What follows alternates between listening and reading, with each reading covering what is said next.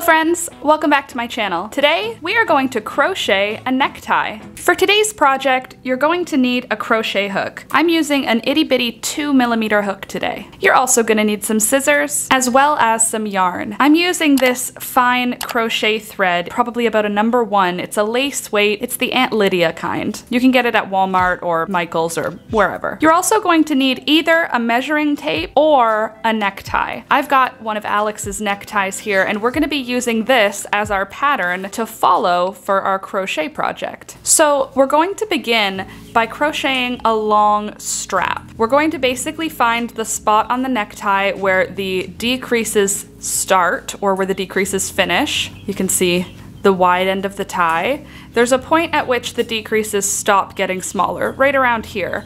And then we're going to follow along the necktie until the decreases begin, which goes to about here. So this whole section is all about the same width. This part of the tie ends up being between 30 and 32 inches. At that point, the tie starts to get wider. So gather your supplies and let's jump into it. We're going to start with a long tail because we're going to be doing some decreases at the end of the project. So I'm going to create a little ball of yarn at the end of the project that will just be there so we don't have to attach yarn after the fact to create the little pointed end of the necktie. And then I'll just yarn around just to secure it together while we're working. Now, with my tiny little crochet hook, I'm going to create a slip knot. Now we're going to chain 11 stitches. 1, 2, 3, 10, 11. Now we're going to single crochet in the second chain from the hook. 1 and 2.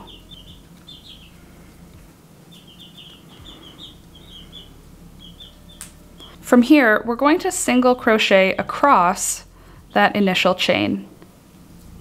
At the end of this row, you should have 10 stitches in the row, because that chain that we skipped at the beginning ends up being 1 single crochet, so our chain of 11 ends up being 10 single crochets in the row. At the end of the row, I'm going to chain 1 and turn the work. So our first row is just about 1.5 inches wide. Now we're going to continue for 30 inches worth of strap, basically. I'm gonna zoom through this because this part is just single crochets, and though it is a little bit finicky because of this tiny hook and tiny thread, it's going to make a really cute look in the end. So it's gonna be worth it. This is a great project for while you're doing something else, if you're watching a movie or if you're in a conversation, something like that, because there's a lot of just back and forth with single crochet for this one.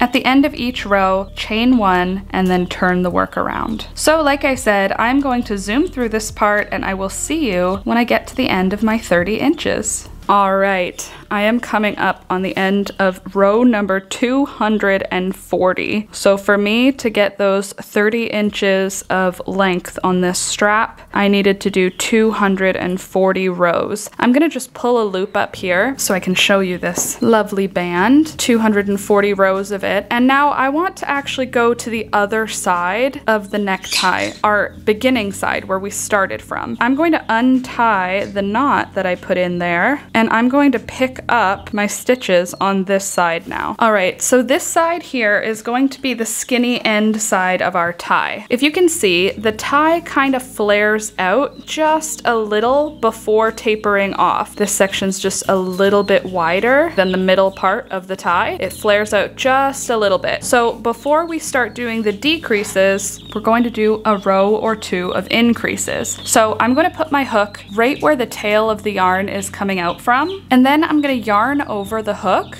and I'm going to pull up a loop with the tail, just like that. And then I'm actually going to create that right there is going to be my first single crochet. So I'm going to chain 1 there, and that's going to be a single crochet in the first stitch of the bottom of the tie. Then I'm going to put a second stitch in the same spot to create an increase here. So now there's 2 single crochets in the first stitch of that row. And now I'm gonna single crochet across the row, 1 single crochet in each stitch all the way across. And when I make it to the last stitch of the row, I'm gonna put 2 single crochets in that last stitch. All right, here I am at the last stitch. So I'm gonna put 2 single crochets in that last stitch, and then I'll chain 1 and turn the work. So we're gonna start the count again at this point. So that row we just did will be row number 1 of the tail end of the tie. So now for row number 2, we're going to just single crochet 1 time in each stitch across. At the end of this row, you should have 12 stitches in the row. We started with 10, but we added 2, one at the beginning and one at the end, which should put us to 12 stitches. And then I'll chain 1 and turn. And for this next row, row number 3, I'm just going to single crochet across again. So still just 12 stitches in the row. At the end of the row, I'm going to chain 1 and turn. Now, for row number 4, we're going to do the reverse. So we're going to do a single crochet 2 together for the first stitch. I'm going to insert my hook, pull up a loop, insert my hook into the next stitch, pull up a loop. Now there's 3 loops on the hook. I'm going to yarn over and I'm going to pull through all 3. Then I'm going to single crochet until the end of the row, but I'm going to wait with 2 stitches left in the row. All right, so now I've got 2 stitches here left in the row. So I'm going to insert the hook and pull up a loop, insert the hook into the next stitch and pull up a loop, yarn over and pull through all 3 loops. And then I'll chain 1 and turn. And that was row number 4. Now for row number 5, we're just going to single crochet across. 1 single crochet in each stitch across. Then I'll chain 1 and turn. Now for row number 6, we're going to do another decreased row. So we're going to insert the hook into the first stitch, pull up a loop, insert into the second stitch, pull up a loop, and then yarn over and pull through all 3 loops. Then we'll single crochet to the end of the row, stopping when there's 2 stitches left in the row. And now that I'm at the end of the row, for the final 2 stitches, I'll start by inserting the hook, pulling up a loop, inserting the hook into the next stitch, pulling up a loop, and then yarn over, pull through all 3 loops, and then chain 1 and turn. Now you can see that decrease starting for the edge of our tie. For row number 7, we're just going to single crochet across. For row number 8, we're going to do another row of decreases. So the first 2 stitches and the last 2 stitches of the row, we'll do single crochet 2 together. Otherwise, single crochet across.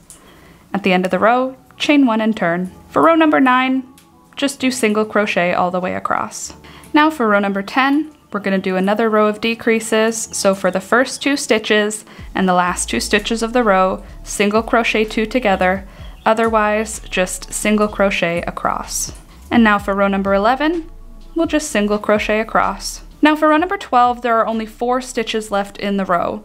So we're going to single crochet 2 together for the first 2 stitches, and then we're going to single crochet 2 together for the last 2 stitches. And that's going to make up the entire row. For row number 13, we're going to single crochet 2 together. There's only 2 stitches left in the row at this point. So we're just single crocheting the 2 stitches left down into 1 stitch. And then I'm going to yarn over, pulling that loop through, pulling it nice and tight, and we're gonna weave that end in. We finished the tail end of the tie. It's like a sneaky little snake.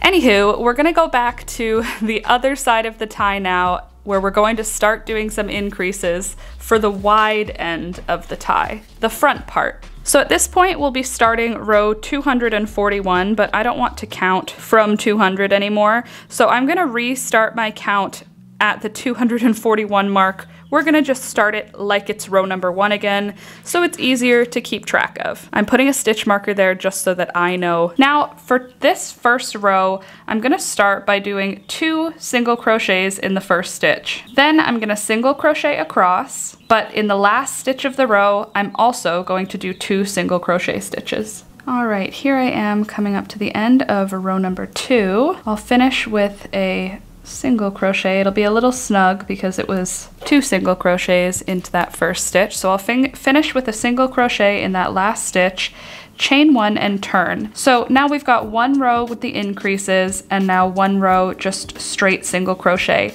We're going to do an additional 9 rows of single crochet. So row 1 was increases. Now row 2 all the way up to row number 11 is going to just be straight across single crochets. We don't want this to increase too rapidly. We want it to be a really nice smooth transition. So we're gonna have 9 more rows of single crochet. I'm gonna zoom through this part and I will meet you at the end of row number 11. Here I am coming up to the end of row number 11. Gonna finish with a single crochet in that last stitch, chain 1 and turn.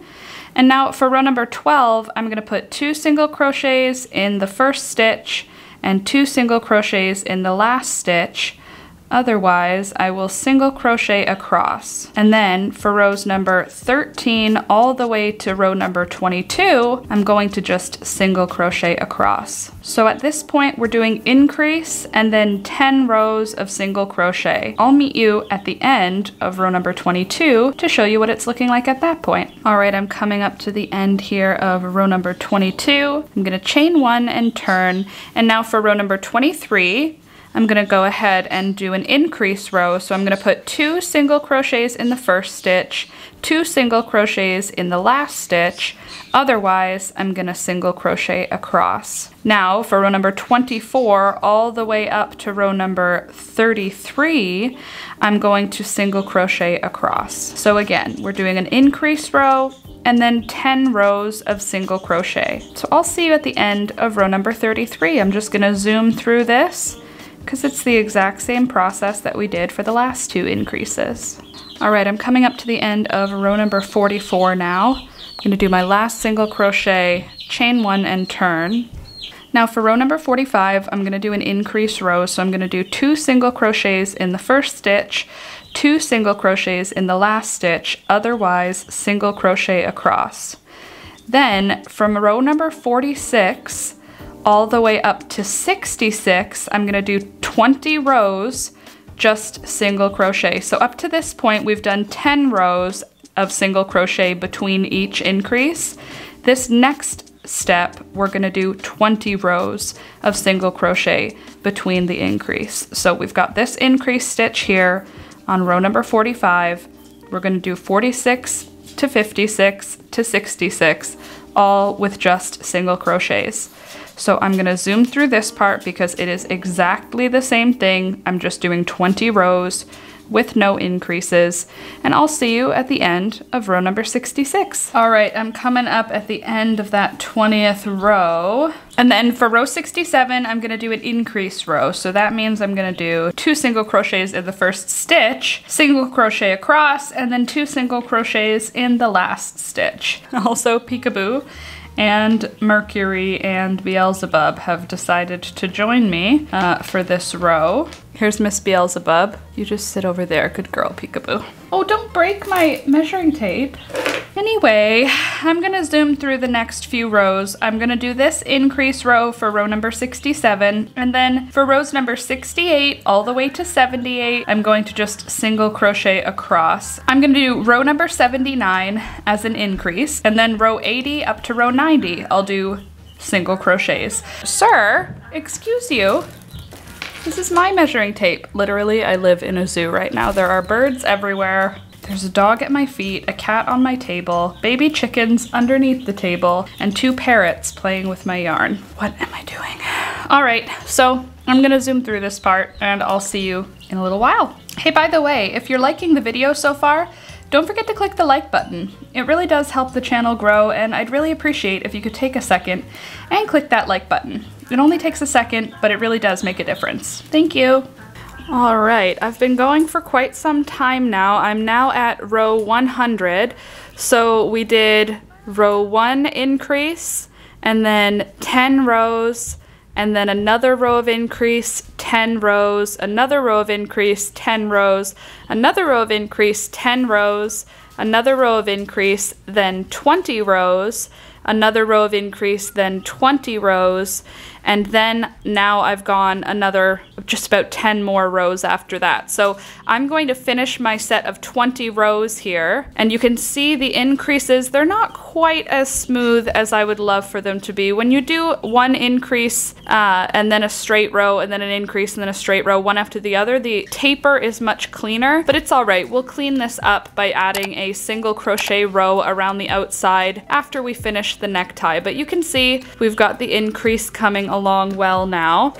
We've got the necktie fitting on really well, and you can see this is about how much left we've got to go. So I'm gonna finish my 20 rows increasing here, and that should bring us to about this point. So I'm gonna finish that, and then I'm gonna come back and show you. I don't know where I left off, that's why I'm updating you now. So see you when I finish this last set of 20. Okay friends, it's been a couple of days now, and I'm coming back to this project. I ironed it on my iron just so it would be flat and there's no more curling. I've counted out my rows so I can tell you how many rows total I've got. So I've done every 100 rows. So 100, 200, 300, 400 rows, and 2, 4, 6. 406 rows to get to the point that I'm at now. And I'm now at the point on this necktie where I'm going to start my decreases for the end of the necktie. So we are now at the widest point, and it's time to taper it in back down to a nice point. After I finish with that, I am going to measure it out for you, but at this point I can put it up with this existing tie just to show you that it is about the length of a regular tie. I've made mine a little bit thinner. That's possibly because when I ironed it, I pulled it nice and tight at the same time. And when I ironed it out, you can see the increases have softened. It looked a lot more like a stair step. Now it's tapering really nice, which is great. And now you can see we are right at the correct length. So we are going to do some finishing stitches around the outside, but let's get to the point where we are doing our decreases. I've got 2 stitches left in this row now, so I'm just going to finish those off. Again, row 406 complete. Now I'm going to chain 1 and turn, and for row number 407, I'm going to begin with a decrease stitch. So that means I'm going to single crochet 2 together. And to do that, I'm going to insert the hook, pull up a loop, insert the hook into the next stitch, pull up a loop, yarn over, and then pull through all 3 loops on the hook. Now I'm going to single crochet across until there's 2 stitches left in the row. And here I am at the end of the row. I've got 2 stitches left in the row. For the last 2 stitches, I'm going to single crochet 2 together, yarn over, pull up a loop, insert the hook into the last stitch, yarn over, pull up a loop, and then yarn over and pull through all 3 loops on the hook. Then I'm going to chain 1 and turn. Now for row 408, I'm just going to single crochet across. No decreases for this row. I'm at the end of row number 408. I'm just going to do my last single crochet, and then I'm going to chain 1 and turn. Now for row number 409, we're going to be doing another row with decreases at the beginning and end of the row. So I'll start by inserting my hook, yarning over and pulling up a loop, inserting my hook into the second stitch, yarning over and pulling up a loop, and then yarning over and pulling through all 3 loops on the hook. Then I'm going to single crochet across the row until there's only 2 stitches left in the row. For those last 2 stitches, I'm going to single crochet 2 together. Here I am at the end of the row. I'm just going to do my last 2 stitches here as a decrease stitch, and then I'll chain 1 and turn. For row number 410, I'm just going to single crochet across. Now I'm going to continue with this 2-row repeat until I only have 2 stitches left in my row. So just keep decreasing until you reach just about the end of your triangle. If you made your tie a little bit wider than me, it might take a few more rows. If you left yours a little bit more narrow than me, it might not take as many rows. I'll tell you how many it takes for me when I get there, but I am just going to keep doing 1 row with decreases at the beginning and end of the row, followed by 1 row just single crochet across. And I'll see you when I get to that point. Here we are at row number 430. We've got our decreases and there are 2 stitches left in my row. I am going to do 1 more single crochet 2 together, just to bring those to a nice point. There we go. Now we've got a nice point, and the shape of the tie is actually finished at this point. We've got decreasing down to 0 on the front end and the back end of the tie. And then we've got our wide narrowing down to our nice narrow back section of the tie. And now what I want to do is some finishing work to sort of straighten up the edges and clean it up just a little bit. So I'm going to keep my yarn attached here, and we're just going to change direction. So from here, I am going to begin working single crochets down the side of the tie. I'm gonna start with a single crochet in the first row. We're doing the first stitch of each row. So there's my first one, and we'll put another one in the first stitch of the second row, first stitch of the third row, and so on. We're going to just repeat that all the way up the side, 1 stitch per row. Since we did single crochets, 1 stitch per row is going to keep a nice even line around our necktie.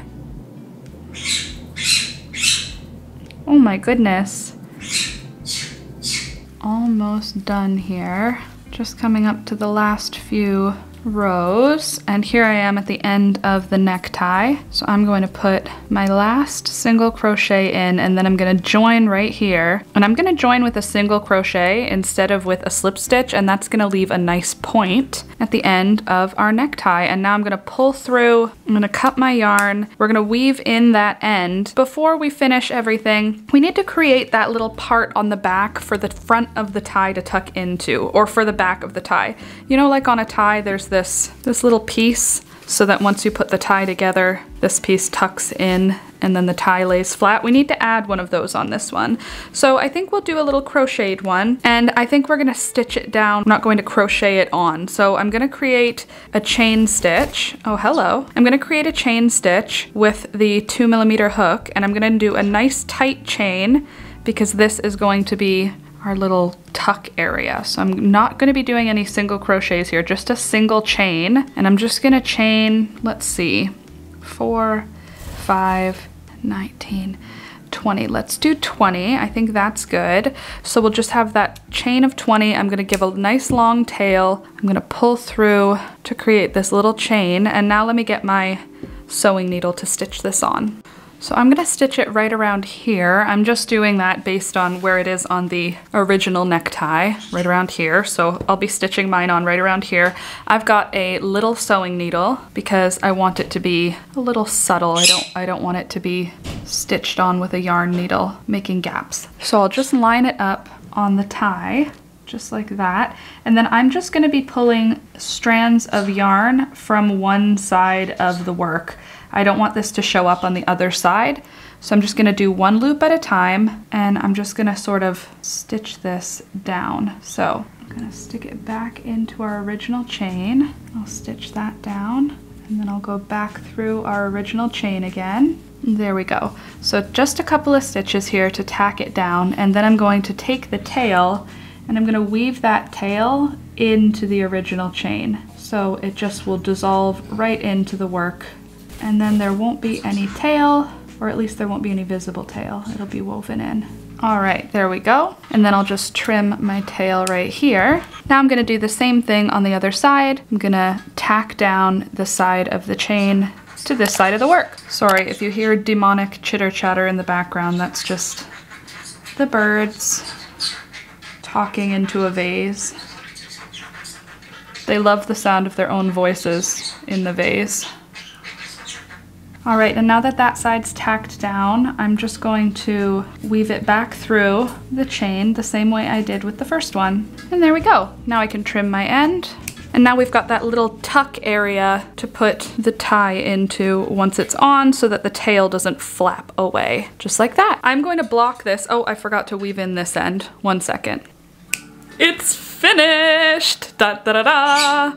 The beautiful, simple crocheted necktie. I think this came out amazing. What do you think? So I've tied it in a preliminary tie style. So that means I remember how to tie a tie, which is pretty cool. Or at least I think I do. Here, I'll do it again and you tell me if I did it right, okay? Put them around the neck, but with the wide side longer than the short side. And then we cross the wide side over, wrap it around the short side, wrap it around a second time around the short side, and then we come up with the wide side up through the neck like that, and then we tuck the wide side into that front little piece we made and just pull it down. It's a lot easier on a model than it is flat. Pull that down nice and tight, or try to at least. Ta-da! Perfect tie. And then on the back, we've got that little place for the back to tuck into. Check it out on Alex. What do you think? I think this one turned out great. I think this would make a great Father's Day gift. If you're doing a handmade wedding, you could have your groom in this one, or you could do it for the groomsmen. It's super simple, but it has a little bit of whimsy. You could add some embroidery on here, or even back it with fabric if you want, but I like how lightweight and whimsical it is just being the single crochet rows. Let me know what you think in the comments down below. If you liked this video, if you liked the tutorial, don't forget to leave a thumbs up on the video. It really does help the channel and I would greatly appreciate it. Thank you to everyone who's supporting me on the channel. If you'd like to support, check out the links in the description down below. There's lots of ways in there, lots of different links. Anyways, guys, that is all I've got for you today. I really hope you enjoyed, and I'll see you next week. Bye!